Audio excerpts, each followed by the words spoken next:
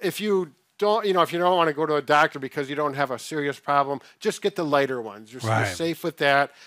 These are Eye Relieve. We like their product, but there's a lot of different products that are good.